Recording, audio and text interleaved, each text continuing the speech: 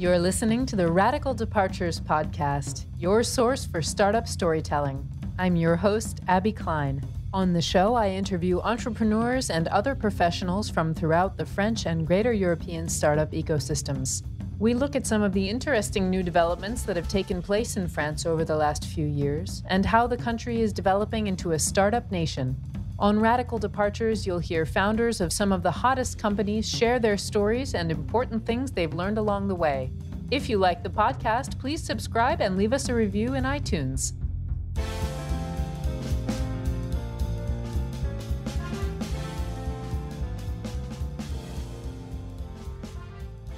This is episode 40 of the Radical Departures podcast.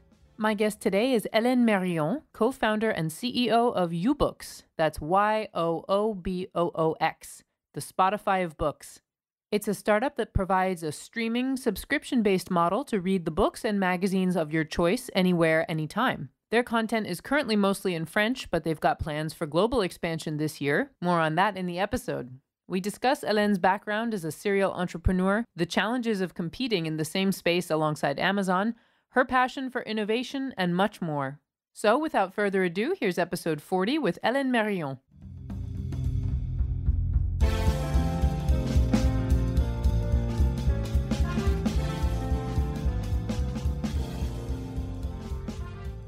My guest today is Hélène Marion, CEO and founder of Youboox. Welcome, Hélène.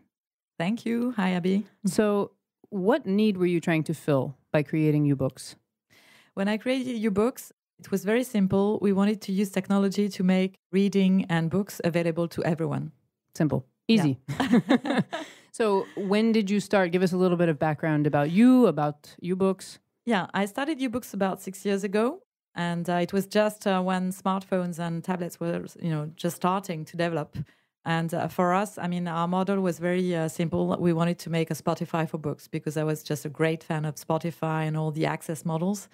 And I believed that this was the future of distribution of culture. Obviously, also in love with books and love reading. And my children love reading. And so, I said, you have to do it for books. What was your background? You love reading. Are you an author?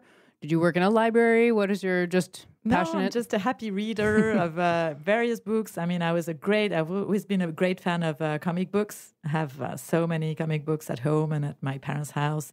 And then novels. And, I now read quite a lot of development books, practical books.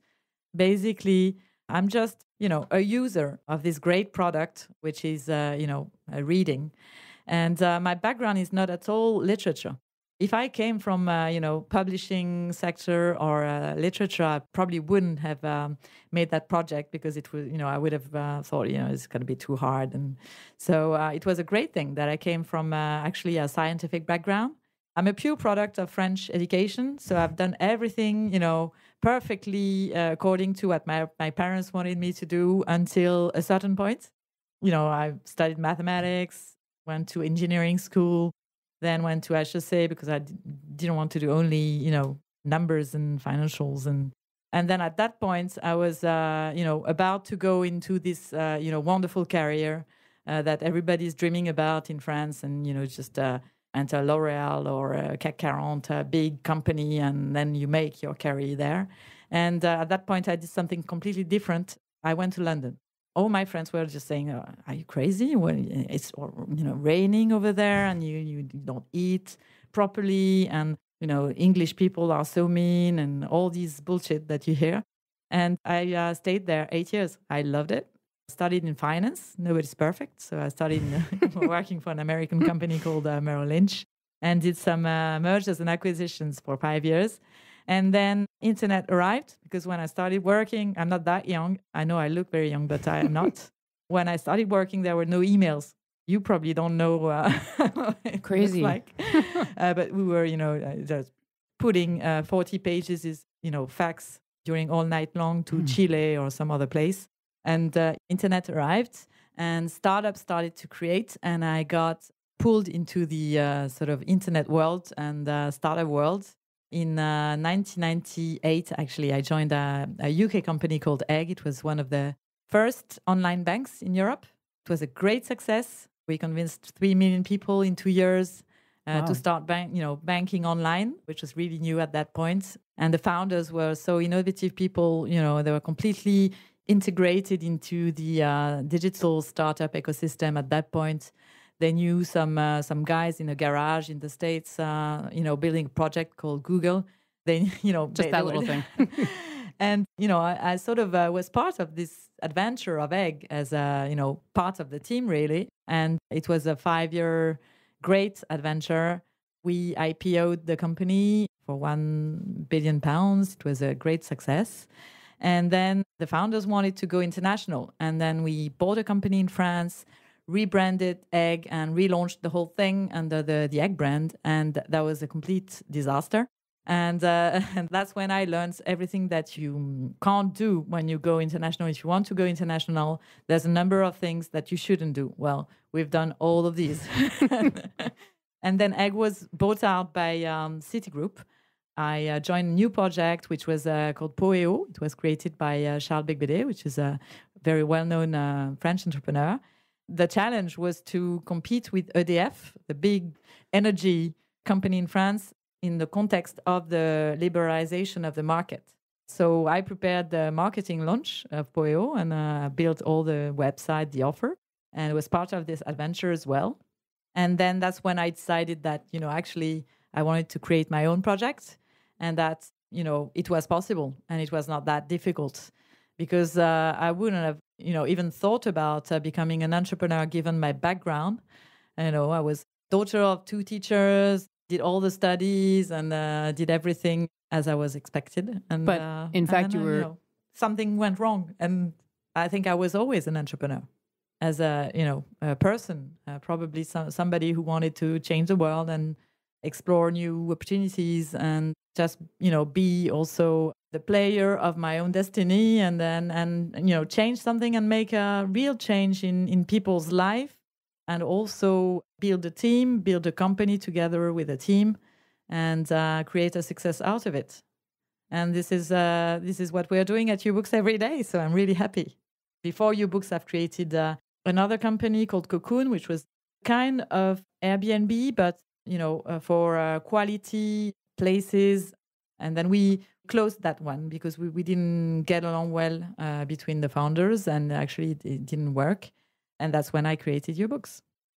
This was before the startup ecosystem, as we know it in Paris, really took off, because that's more recent. No, you were kind of at the beginning. Yeah, sure. Ahead of the curve.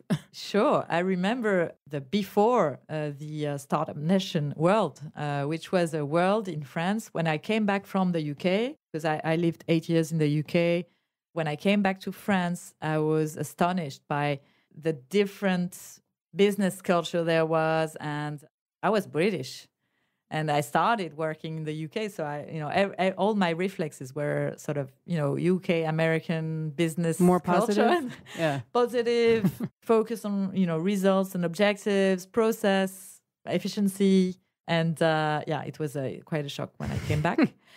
And also, people had this perspective on entrepreneurs and companies and CEOs that was quite negative. It was still, a vision that said she's a patron.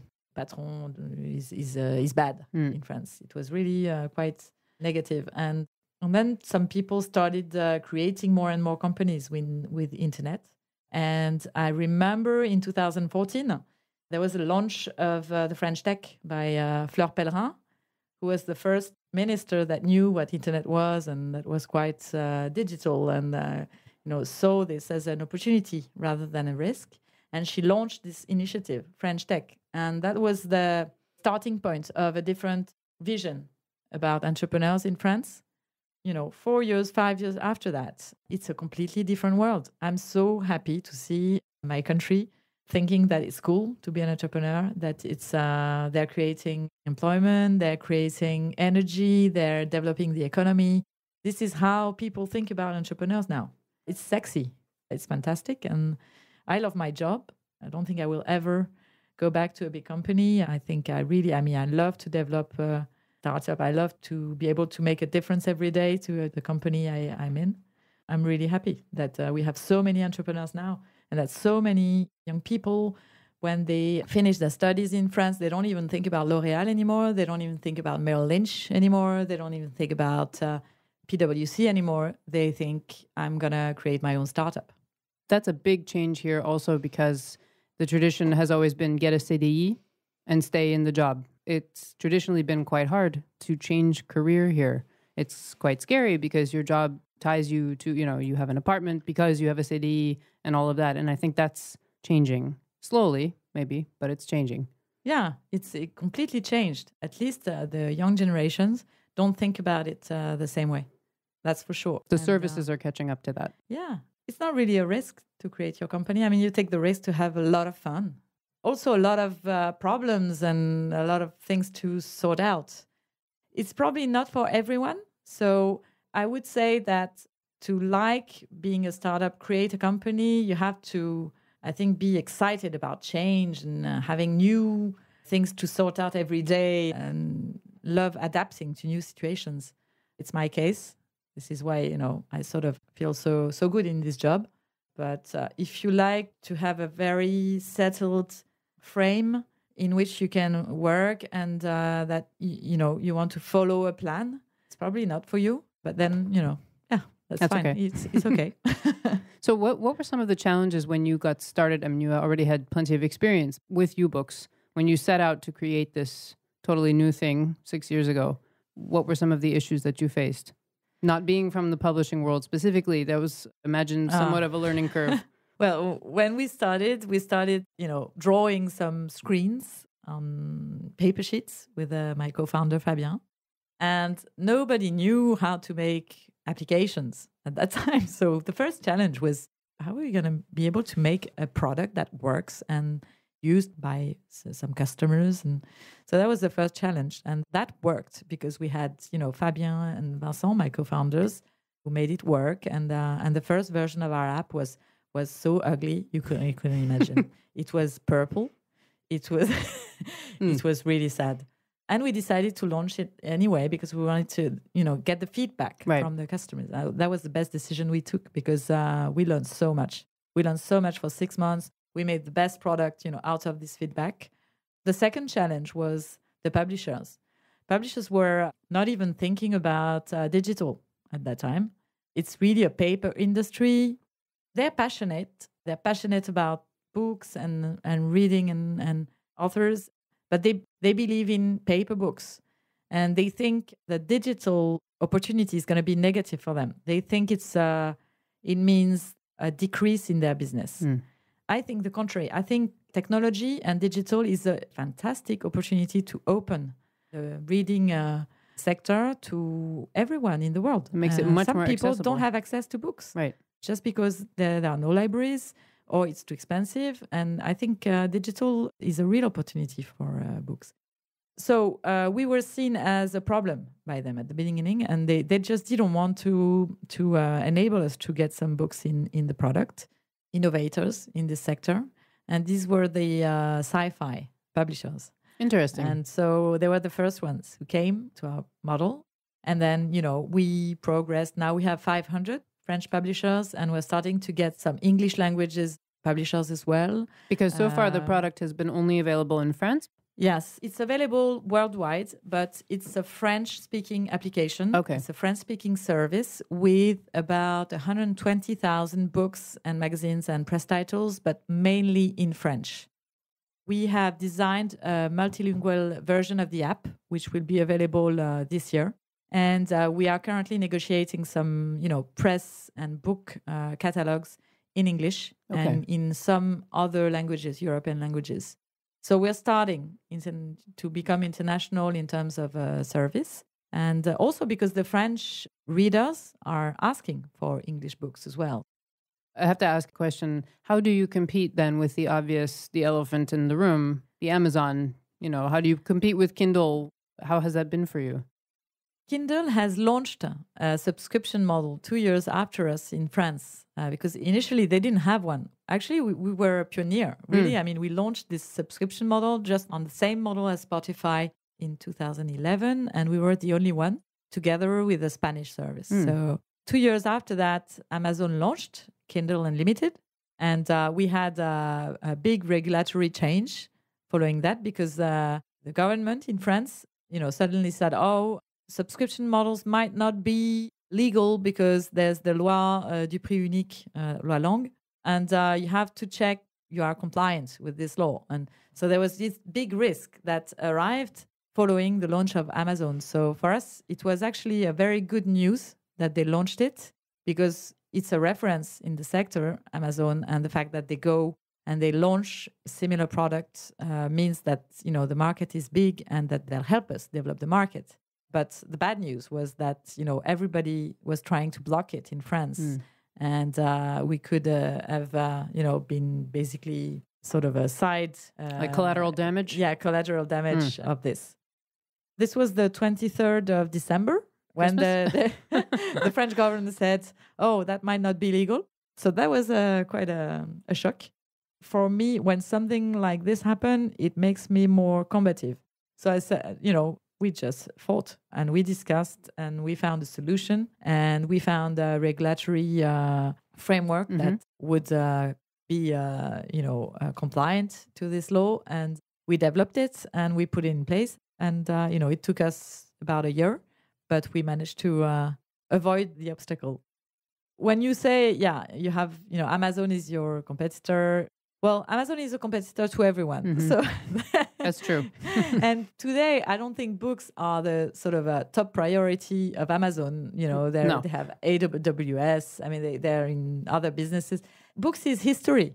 So it's an important business in their history. But if you worry about Amazon, don't launch anything because they're quite, present everywhere. And you can have a service, which is a specialist service, and that competes favorably to Amazon. And it's our case. I mean, customers choose Youboox rather than Amazon because Amazon doesn't have as many French-speaking books as we have in our subscription, and because we have a much nicer recommendation service and, recommendation to our readers. So, we do more than just providing books.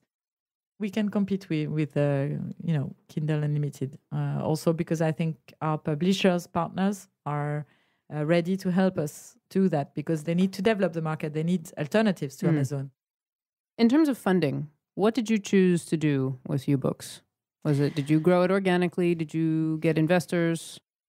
We grew it organically at the beginning, also because there was some government help that was available for our project. So we could raise a bit of money to be able to do the first sort of proof of concept of the product. And then we raised some friends and family money, about 200,000, to be able to sort of commercialize the product for the first year. And then we did 3 other proper fundraising. And since the beginning, we've raised about 3.5 million euro to develop Youboox. We are currently about to start a new fundraising to actually scale the company now because we found our business model where our business model is clearly a paying subscription model. We've developed it in a B2C way, but also in B2B. And so we're distributing our service through hotels, through transport companies, through telecom operators. And this is working quite well. So we're hoping to, be able to accelerate that now. So we're just about to start a new fund round to be able to finance that. That's an interesting hybrid model. Yeah, because if you're going to make books available to everyone, I mean, the easiest way to do it and the most rapid way to do it is to take advantage of big platforms that already exist and be able to touch millions of customers quickly. And that's the best way. So you mentioned that you're going international, you're going to raise this next round. What else do you envision for the future? What's your dream for Youboox? Youboox can be the Spotify for books worldwide. So this is my dream. I think what I want is that Youboox can make books available in all the way possible as well. So anywhere, anyone, at any moment you want to read something, Youboox has to adapt to your way of life, to your, the experience of Youboox has to adapt. So if you want to continue reading in an audio way, we need to be able to provide you the audio, version of the books. And you need to be able to share books with your friends. You need to be able to, have a different experience of books thanks to technology, which means it's easier because you can take all the books with you at any time. You can read in any way you want, depending on what you're doing at that time. And also, I think you should be able to discover new books and readings in the way you want, in a much more social way. I would like very much Youboox to be able to change the reading experience. It's not just history. No, I make a stand for it, so. That's great. So, Ellen, thank you for joining me. I have one more question for you before you go. How do you personally define success? For me, success is to be really happy in what you do at every point in time during your day. So for me, being an entrepreneur is part of my own success, but there are plenty of other things that are part of it. You have to be happy with yourself. And for me, success is really about being happy with who you are, what you do, and enjoy it. Le kiff. Thank you. Thanks.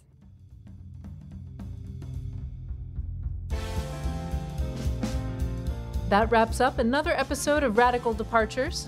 I hope you enjoyed it. If you did, please subscribe to the podcast on iTunes and leave us a review, and let us know who you'd like to hear on the show. Catch you next week.